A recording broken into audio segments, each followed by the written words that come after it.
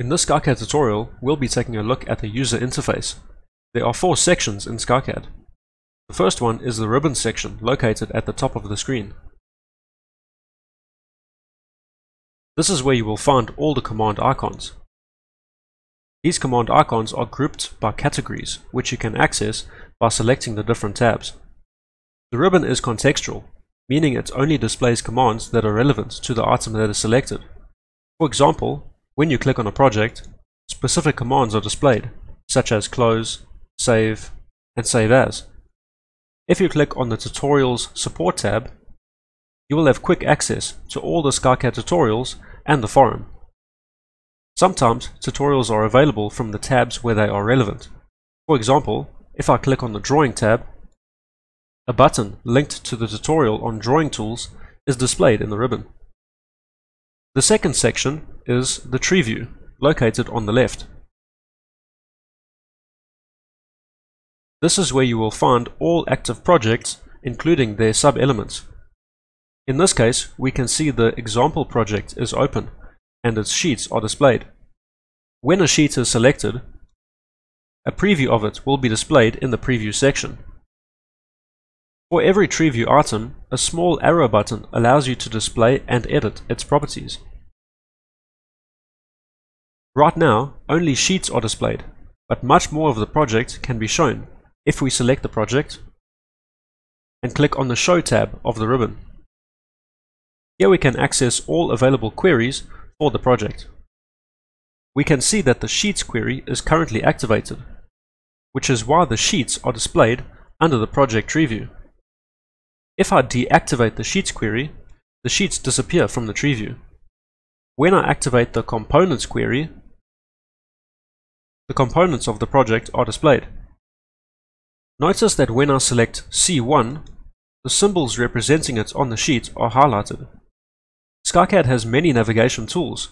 To show you one of them, I'll click on the Home tab and select Navigate.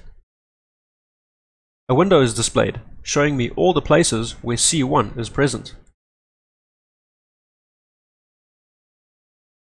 If you select one and click OK, the page is opened and the component is highlighted. Let's close this window for now. The tree view can be hidden by clicking on the arrow to the left of it. The next section of the user interface is called the View tab section. This is where most of the design is done. To zoom in and out, scroll the mouse wheel.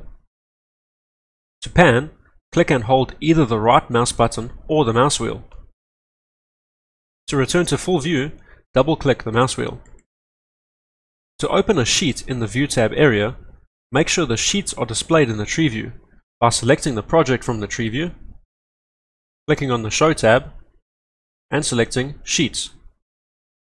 Then double-clicking the sheet from the tree view. Not only sheets can be displayed in the View tab area, you can also open I/O lists, terminal lists, parts lists, and more. To open lists in the View tab area, select the project and click on the Show tab. As you already know, if we click on Components, the components are displayed in the tree view. But if we hold Shift while selecting components, the components are opened in the View tab area. Now we can view the sheets and the components side by side. These list types don't require you to hold the Shift key to open them in the View tab area. Just click on them. Let's select Parts List.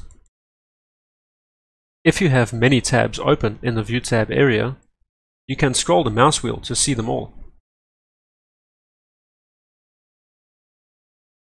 It's possible to view the properties or details of almost anything in SkyCAD by right-clicking on the item and selecting Explore. In this case, some of the command icons are cut off due to the size of the window.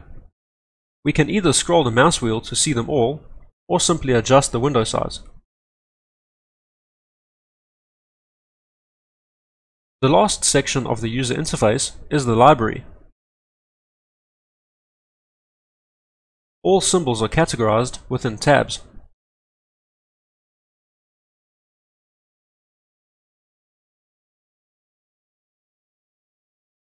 As with the tree view, the library can be hidden by clicking the arrow to the right of it.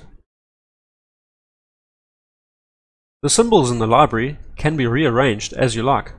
This is covered in a separate tutorial. There is also a status bar at the very bottom of the screen. Idle function lets you know which function or command you currently have selected.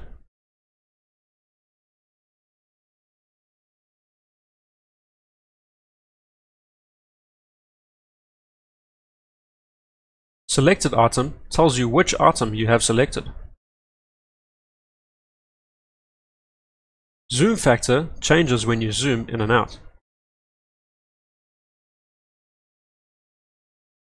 X and Y displays the X and Y coordinates of the mouse cursor.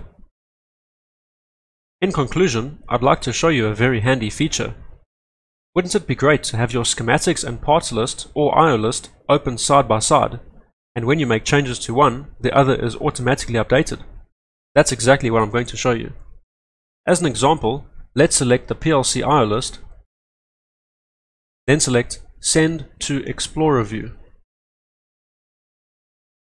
Now the IO list is opened in a completely separate window. You can click and drag this window over to your second screen if you have one, or just to one side of your screen if you don't. Then move the other window to the other side. If you don't have a second screen, you may want to hide the tree view and/or the library. Adjust the window sizes to suit.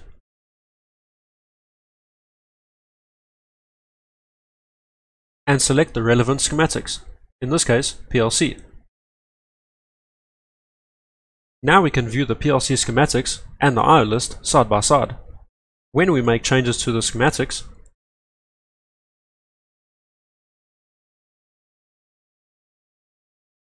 the IO list is automatically updated, and vice versa.